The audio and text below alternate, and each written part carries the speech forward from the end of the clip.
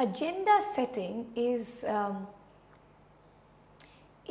again a process that makes visible at one glance what are the key moments that children should focus on.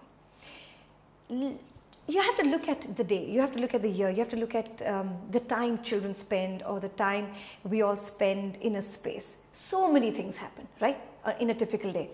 There are constant messages that are coming to all of us, whether it is in the form of what we are looking forward to, academic. One is of course just the academic agenda that we have in a day. So that's called the timetable. Most we will explain it as a timetable. But beyond that, there are moments in the student's life which is full of again friendships and snack time, and there will be sports which will happen, and there will be something that will happen in the sports field, and then they will all come back, and there will be all kinds of things that keep happening in a child's mind. I think what they need to know, and they need to be reminded of, and they need to be again connected back to, is that there are some important things that they can or they should focus on for the entire day.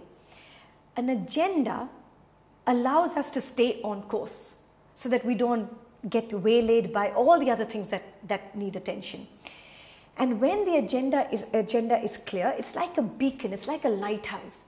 It's like a direction that allows us to go step by step towards it, closer to it. So an agenda could be several things. The agenda could be, in very simplistic ways, a syllabus of a math program. You know that at the end of the year, there are certain things that the children should be familiar with. So that's also an agenda. The agenda could be as simple as a sports day that's coming up in the next week. There is a timeline that we have to work towards. There is an agenda could be just the day, that we have 5 things that we would like to cover through the day.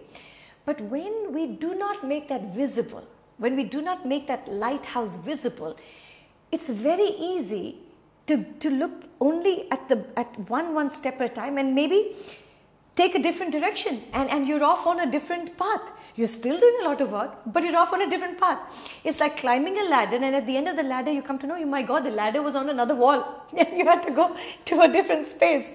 So when we don't make space for the agenda, and we don't unpack the agenda either at the beginning of the day, at the beginning of the year, at the beginning of a particular project that needs to be done, it's very easy to get waylaid. So an agenda setting allows us to stay on track and make it like a lighthouse towards which we can go towards.